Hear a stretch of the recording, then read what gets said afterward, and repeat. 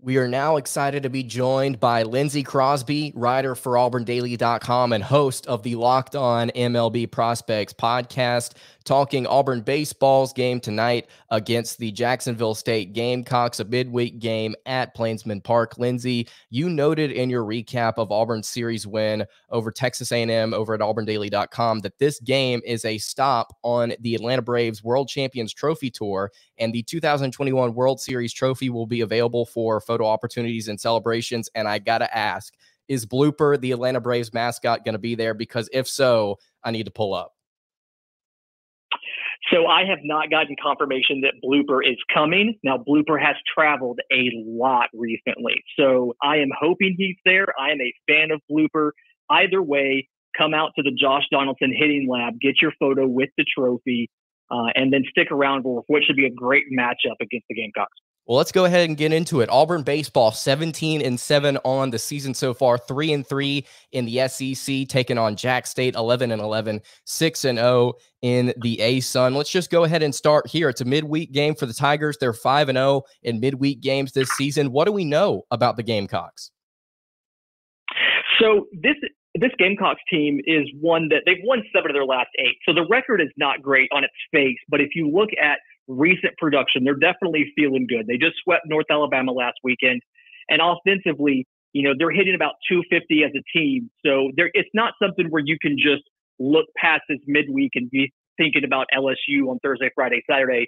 You have to actually pay attention. TJ Reeves, the junior outfielder, he's batting .372. He's their biggest threat. Leads in hits, leads in runs, leads in RBIs, leads in stolen bases. But a team you have to respect offensively when you are, an Auburn team looking to get right before you go to LSU. Obviously, that LSU series looming large here starting Thursday. Auburn taking on the number 13 Tigers. The probable starter for this matchup, Auburn Jack State, senior Jordan Armstrong. He's going to be taking on Jake Peppers, the sophomore for the Gamecocks. How do we feel about Jordan Armstrong in this matchup, Lindsay? So Jordan Armstrong started the year off really hot, and then he stumbled a bit, and it all came down to his mechanics. He has a really unique arm slot, and from that arm slot, his changeup, which is the best changeup on the entire pitching staff, plays really well and disguises off his fastball. He struggled a bit with that slot. They had to take him out of the rotation, fix some stuff. He appeared over the weekend. He looked fantastic. I really think that we're back to the Jordan Armstrong that we saw to start the season, and we're going to give him a good, easy way to get back into starting, facing a Jacksonville State team that should give up some early runs to Auburn and should give him a nice lead to work with, so he doesn't feel like he has zero margin for error. For anyone that does not know, Auburn currently has the nation's on-base percentage leader, and you, Lindsay, have a phenomenal nickname for him. Tell us about Sonny Dichiara and what he's done for the Auburn Tigers this season. Boy, let me tell you about our thick king, Sonny Dichiara. Yeah, 609 on-base percentage, leads the entire country. He's batting .452, which is 7th in the country, 4th in slugging at .935. So his OPS, 1544, absolutely absurd. He has played 20 games on the season, has 7 home runs on the year. And the biggest thing to me, he's played 20 games. He's been walked 22 times. Wow. And, probably a third of those are intentional. And so despite having a lineup that can put up a ton of runs, Auburn averages somewhere around 8.5 runs a game or so.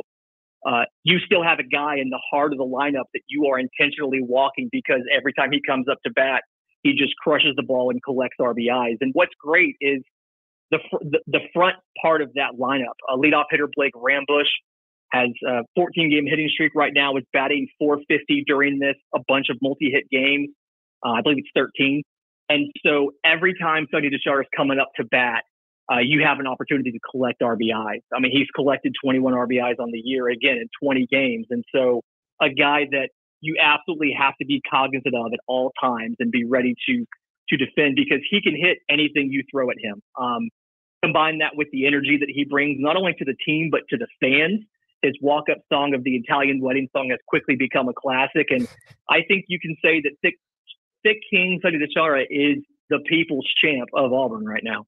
Yeah, our thick king is raking right now for the Tigers. And quite honestly, Lindsay, I mean, you look up and down the schedule so far, Auburn's had some games where they've put a lot of runs on the board. You know, last season, the struggle for the Tigers was picking up wins in close games. Auburn currently 3-3 in one-run games this season, I believe. But all these runs Auburn's putting on the board, is that because of the strength of schedule that Auburn's playing? Maybe it's a little bit weaker, or are these batters really starting to figure things out? I honestly think it's the batters figuring things out. So you look at some of the guys that they've brought in. They've brought in 3 big transfers to start this year: Blake Rambush, Sonny Dichiara, and Brooks Carlson. And all 3 of these guys have offensively delivered whenever they've been in the lineup. And then you've seen a lot of key growth from players who didn't have as big of a role last year. Catcher Ryan Dial, freshman Mike Bello in the outfield. You're seeing this offense just take on an extra dimension. And it's something that I was worried about when you look at the amount of talent that they lost graduating or being drafted off of last year's team, and a Short King Ryan Bliss and a Tyler Miller and a Rankin Woley. But some of these additions have really stepped up and lengthened this lineup and given Auburn's offense a chance to stay in every single game. One more question here for you, Lindsay, and we'll let you get out of here. Consistent pitching was an issue for the Tigers last season. What have we seen out of the bullpen this year, and what can we expect out of the Tigers rotation coming tonight? Obviously, like you mentioned, a huge series against LSU coming up. Will the Tigers limit themselves in this game? So I expect to see, after Jordan Armstrong's done, I expect to see either one guy, you try to throw him the bulk of the innings, or you take a lot of pitchers and you throw them one inning at a time. And the idea there is get everybody in a little bit of work. You don't have to do a bullpen if you go out and throw tonight, but you obviously want to keep guys safe. One of the guys I expect to see pitch tonight out of the bullpen is Joseph Gonzalez. He's been a starter for Auburn for quite a while. He started as a freshman last year, and he's missed the last 2 weekend series with an under fingernail blister on his middle finger of his throwing hand. He reported that it was pressing his fingernail up off the bed. A lot of pain there. He could play catch, but he couldn't grip a baseball well enough to throw. And reportedly, he is feeling well enough to attempt to pitch tonight. So they're going to have him come out of the bullpen a little bit later, probably to relieve Jordan Armstrong.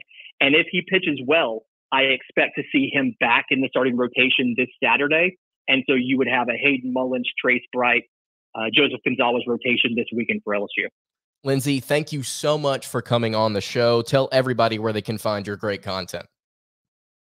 So I am on Twitter at Crosby Baseball. You can follow all of my writing at Auburn Daily. And if you want to listen to a podcast about minor league baseball, I've got you taken care of at Locked On MLB Prospects, available wherever you get your podcast. Absolutely fantastic work Lindsay does over at auburndaily.com, covering the Auburn baseball team, and then his podcast, Locked On MLB Prospects, is absolutely phenomenal as well. Lindsay, thanks again.